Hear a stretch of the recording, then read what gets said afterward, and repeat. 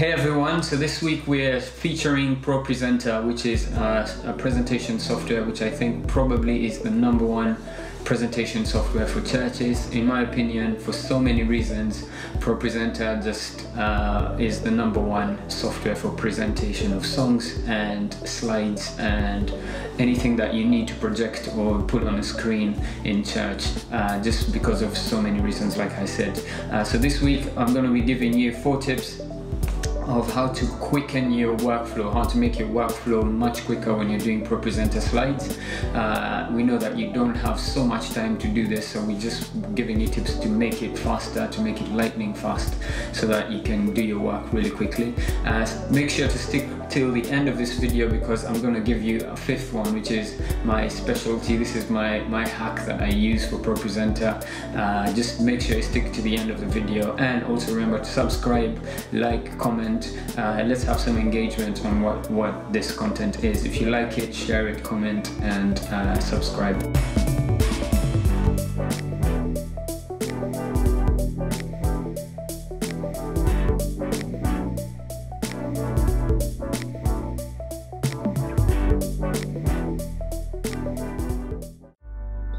So tip #1 I have for you with ProPresenter to quicken your workflow is to get all of your songs looking the same. Use templates. So you can create templates just the same as you can create songs, slides. So the way that you do that is, let me just show you how it works. For example, we want, you can see that these 2 songs look different, but I want them to look the same. So I'll go select that song and select that song, and then go to template. The template that I want is called Broken Frame 1, and that will make these songs now look the same. So here I have that looking like that, and that's the look I'm going for. Now this will help you to create the looks that you want really quickly. And then when you want to use them, all you have to do is just apply them on the different songs or slides. So how do you create a template? You go to template here and create new template group. If you can't see template if you can't see template on your toolbar, the way to do that is go to view and customize toolbar. And then you can, this is a default toolbar, but you can just drag and drop it and it will be there. So yeah, select template and then go new template group, and let's say we want to call it test for now. And then it will basically just be like creating a song or editing a song slide. So then you go there, and then you have a choice of elements to use. Most importantly though is the text elements. So let's just add some text there.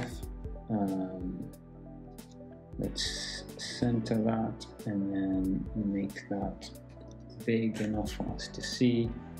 And then there's this font that I use, which is from Church Motion Graphics, CMG Sans. It's a great font. Let's just make it bold. You can make it look however you like. Let's say we want to make it bold, italic. And then we name this slide, give it a slide label, call it plain text. And then another thing to bear in mind is you can say I want it all caps. Sorry, select the text first. I want it all caps, and I want it to adjust to fit the box, the text box, and that's it. And then that's look #1, and then you can have several looks. So the way to do that is copy that and paste. Then you have another one, and you can have several looks. So in this look, one very popular thing that is done these days is having a background fill. I'm just going to show you how to do that. Let's say we just want this to be regular, and then yeah, we're using that. And then the way to do that is to have a background fill, color line fill, and that's it. And then the next thing also is to add a height offset, which gives you that height difference. Let's say 40. That gives you that height difference there. And then another thing I like to do is to just give this some sort of opacity so that it doesn't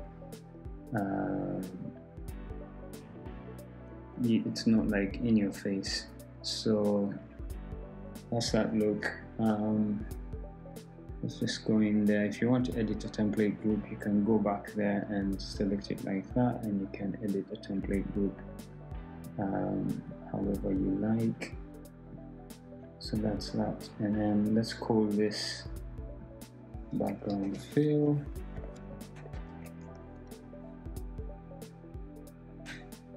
That's it. Then we want, let's say, to give this like a box around it. What we could do is add a rectangle to the slide. So this is what we do. You go there, put it in the middle where you want it, and then select no fill color, and then line color. Say we want that line to look white, and then we want the width to be something like 5, or let's say 6. And then if you want to give it a corner radius, you can. Let's say we give it a corner radius, depends on what you like. And then that's it. So we call this, let's give that a name, call that rectangle look. And then when you order this, I would put text on top, because then you're able to click it and select it in terms of ordering. There you go. So then you have several looks there. You can decide, I want this to be a full rectangle, and you can go and just select test and say rectangle look, and that will give you that look, which is a different look from what we had before. Tip number 2 is using the Alt-Enter shortcut to quickly edit your songs and break lines quickly. So if you ever wanted to, let's say, reduce the number of lines on this slide to 2 lines, but you want to break this line so that these 2 lines go down to the next slide, sometimes what you want to do is cut this text and then paste it in the next slide.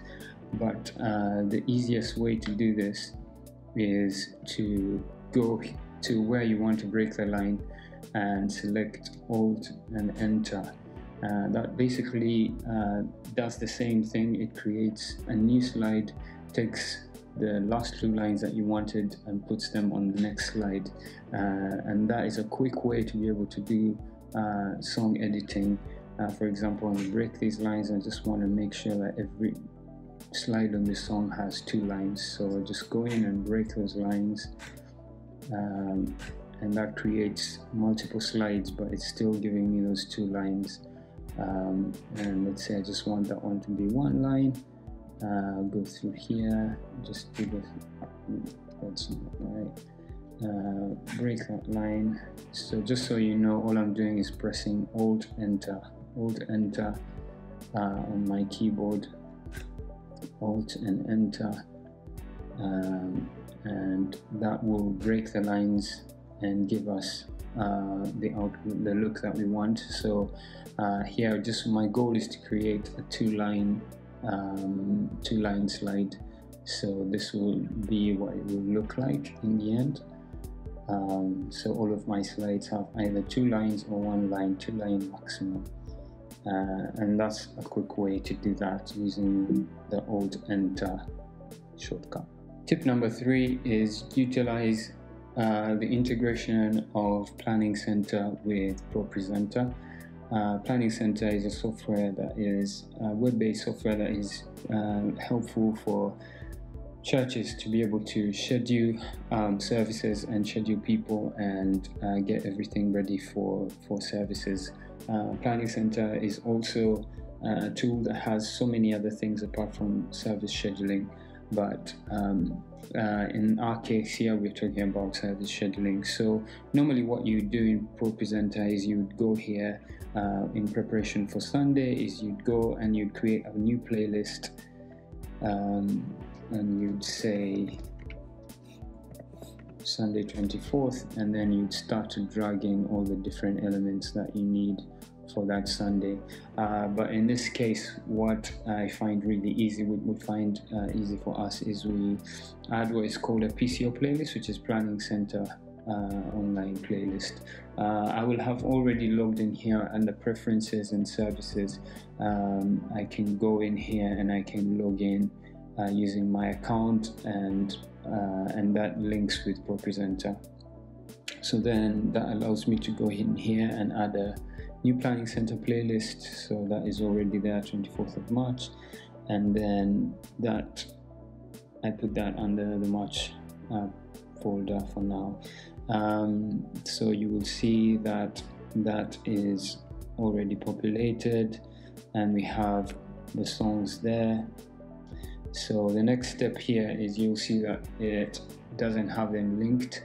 Normally it will link them, but this is good because I can show you how to do it. You just drag and drop the song there, and then raise a hallelujah.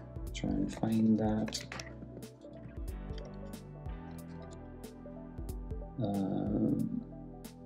Drag and drop will allow me, and then champion. So this is basically the workflow that we have, and this is much faster than just than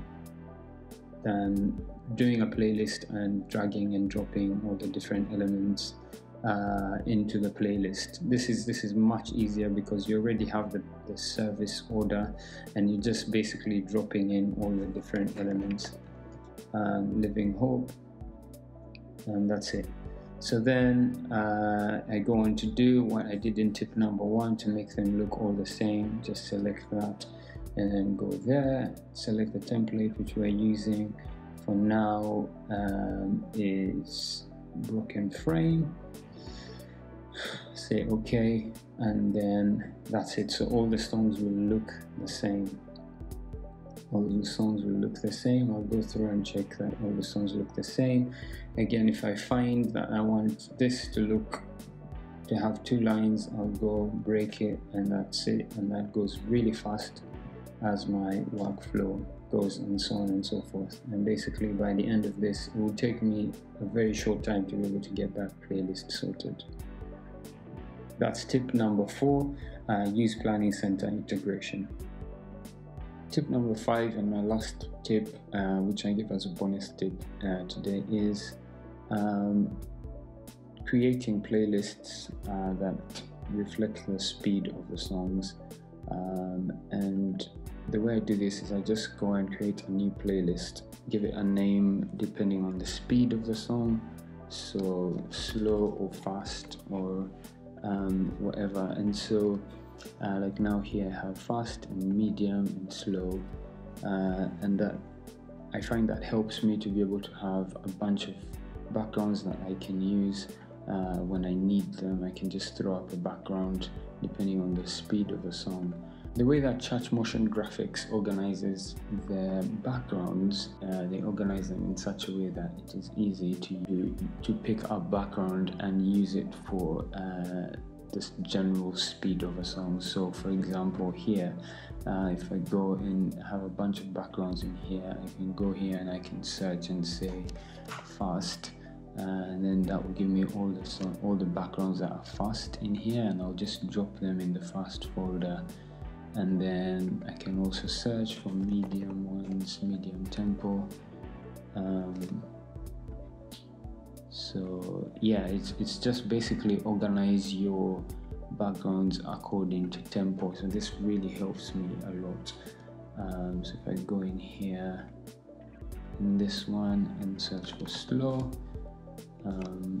then I get my slow backgrounds, put them there. If we're doing a song that is a bit slow, like Living Hope, I can just throw up a slow background and I can do that really quickly. So, or if I want to go, like one of the songs is Grateful, which is a bit fast, I'll go fast and then try and find a fast background that will work with it. For example, maybe this one. And boom, I have that already going. So yeah, tip number 5 and my bonus tip is organize your backgrounds according to tempo.